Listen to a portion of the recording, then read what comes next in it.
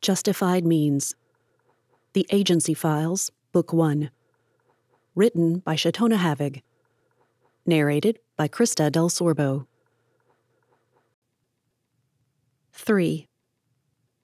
Nighttime meant she was locked in her room and shackled to the bed. As much as Erica hated it, something in the look on Keith's face made her unwilling to show it. He looked almost fierce as he waited with arms crossed outside the bathroom door while she prepared for bed. She brushed her teeth for a full 3 minutes, washed her face, hands, and feet, and slathered lotion all over her. Just to be obnoxious, she even brushed her hair for 100 strokes, just like the ancient storybooks she'd read as a kid mentioned. It wasn't easy with her short, spiky haircut, but the annoyance factor made it worth every single stroke. When she could think of nothing else to drag out the inevitable, Erica opened the door and glowered at him. "You ready to chain me up in my dungeon?" Keith jerked his thumb at her room and waited to follow. After ensuring the lock around her ankle was secure, he shortened the chain on her bedpost, ensuring she couldn't reach the window. Her plans to wake him up every hour to use the bathroom crashed when he carried in a bucket with a lid that opened to a toilet seat. "Just in case you wake up. I'll see you in the morning. Sleep well." "You enjoy this job too much to be normal. My dad always said you had to be just a little crazy to be in the military or law enforcement. I never got it, but I think he's right. You're nuts." His expression never changed. "It probably seems that way, yes." Curiosity drove her to ask a question. She'd promised herself she wouldn't make small talk, but Erica couldn't resist. "Do you like your job?" "I'm good at it. It helps people, and that's all I've ever wanted to do." As sincere as his words sounded, he looked furious. Whether it was because she'd asked or he answered, Erica couldn't be sure. She also couldn't resist another dig. "If you wanted to help people, you could have become a doctor or a teacher." "Someone has to do the hard stuff, Erica. A doctor saves a life when they are broken by the wrath of man. I try to make his job easier or unnecessary so he can focus on helping a kid with cancer or a guy who decided to do an impromptu finger reduction while making a fort for his kids." Erica felt her face softening as he spoke until she remembered where she was. "By kidnapping an innocent woman. Yeah, that makes loads of sense." Frustrated, she rolled over on the bed, pulled the covers over her, and stared at the wall. "Good night, Erica. Try to sleep." All the anger, frustration, and fear welled up in her heart and spilled over into racking sobs as she heard Keith slide the deadbolts into place, the sounds taunting her with her prisoner status. A loud crash in the kitchen startled her. At the second crash, she forced herself to staunch the flow of tears. Her throat swelled and strained as she choked back the impulse to cry. She strained to listen, but her body betrayed her, and soon she fell into a fitful sleep. Dread of locking Erica in her room settled over Keith, smothering him with it. He hated this part of his job. The woman was terrified, and who could blame her? The longer she delayed in the bathroom, the tenser and more fidgety he became, until he thought he'd go crazy. That she'd decided to take her time just to annoy him, he had no doubt. A wry smile tried to make an appearance on his lips, but his angst stamped it out again.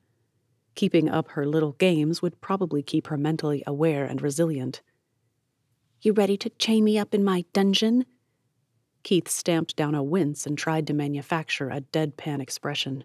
Still, couldn't she see how much he hated having to do it, and shortening the chain? He had no choice, but it cut. Deep.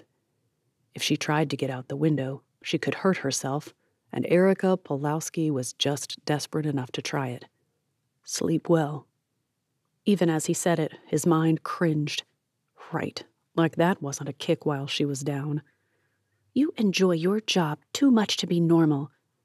Another piercing dig through his armor. Keith did enjoy his job, but certain aspects, like the times he had to protect someone against his will, weren't on his list of highlights. However, once the ordeal ended, Keith knew he'd be glad he could protect her, and he hoped she'd be able to forgive him. Someday. People did, though he hadn't thought it when he'd first hired on with the agency. Involuntary extractions, as most agents liked to call them, added an extra layer of difficulty.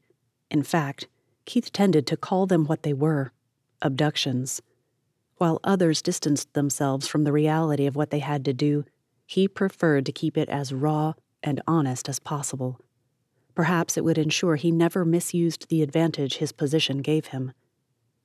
The memory of one of his earliest cases brought a smile. The man, elderly, had an irrepressible sense of humor, even when annoyed. He'd spent the 4.5 weeks of involuntary sequestration working on a stand-up comedy routine, trying to get Keith to smile. He'd succeeded more often than Keith liked to admit. In the end, while still not happy about so much time chained to a cabin, Donald Bruner had been thankful to exchange a month of his life for the rest of his life. At least Donald didn't have to lie on the other side of that wall, terrified of the horrible things I might do to him, Keith muttered, furious at the necessity for keeping even the most basic information from her. She'd handle things better if she knew. She'd understand if she knew. But that was the worst of it. Erica Pulowski couldn't know, not if they could help it. All the frustration of the day and the lack of sleep the previous night welled up in Keith as he wiped out the cast-iron frying pan. He'd never learned to be as detached as he appeared, and the frustration it brought welled up inside until he snapped. With more force than he intended, Keith slammed the frying pan down on the stove. 5 seconds of silence in the bedroom told him he'd scared her. Great. As if the poor woman weren't terrified enough, he had to make it worse. He grabbed the Dutch oven from the drying rack, opened the oven door, shoved it in, and jumped when the door slammed shut with a crash that was almost as loud as his abuse of the frying pan. This time, the silence hovered over the cabin like a suffocating blanket. Anxious to escape the stifling atmosphere, Keith grabbed the gun from the counter, double-checked the safety, and then slid it into the holster but didn't strap down the cover. The night breeze, brisk and working up to a full-blown storm, seemed to blow the angst from his heart. Lord, she doesn't even have you to get her through this. How do people stand it? Mark had provided a very thorough dossier on Erica Pulowski. People who had nothing to hide tended to be very open about themselves, especially in the age of electronic information. Between her blog, her Facebook page, why didn't people use their privacy settings more often, and her posts on several message boards, he had a fair idea of her political, religious, and ideological positions on most things. Jesus was nothing more than a euphemism for my goodness to her. Her politics leaned strongly in the liberal camp, and she had a soft spot for lost causes. She'd fight to save the cockroach if by some miracle the things neared extinction. A shiver washed over him. Instinctively, his eyes scanned the trees, and he patrolled the perimeter of the cabin as a precaution. Nervous, he pulled his gun from the holster and rested his thumb on the safety. A flick of the safety, a pull of the trigger. That's all it would take. The shiver traveled down his spine once more. Was it the cold? Did he sense something? Did something enter his peripheral vision? Why the heightened awareness now? Training kicked in as he kept to the shadows and strained to see something, anything, in the shadowy darkness just a few yards from him. Chagrin crept in on tiptoe. It was the cold, surely. They hadn't been there long enough for anyone to have a clue where to find them, but he had to be sure. His job was to protect Erica, and ignoring anything, no matter how improbable, could get her killed. At the front door, he slipped inside, holstered his gun, and ran for his night vision binoculars. Thermal imaging was amazing stuff, especially with a blanket of fog settling in around them. Working counterclockwise, Keith crept from window to window, even peering through the glass blocks of the bathroom, until he was forced to decide what to do about Erica's room. If he went in, he'd scare her. If he went outside without checking things out from her room, he'd risk himself, and subsequently her. Remembering her terrified face when he stretched the duct tape over her mouth sent him back toward the front door. He couldn't do it. Holding the binoculars in one hand and his gun in the other, Keith crept from the house and began his sweep around the structure once more. Nothing. A glance at Erica's car reminded him that someone could hide behind a tire. If he stepped away from the cabin, he'd be even more vulnerable, but he had to check. A drawback to his job. With another prayer for Erica's safety on his lips, Keith raced to the trunk, gun drawn, thumb resting on the safety, and took one last deep breath before he stepped around the bumper to the other side of the car. Empty. A rush of air escaped his lungs as he relaxed. All his imagination. He'd take one last sweep just to be sure, and then get some sleep. Erica wouldn't be happy if she was forced to use the potty bucket. As he rounded the corner of the house, a movement near the tree line to his right sent him diving behind the propane tank. "Not exactly a comforting place to take cover, Augur," he muttered to himself as he tried to peer around it with the binoculars. There it was again. Just a flash, and then nothing. He waited.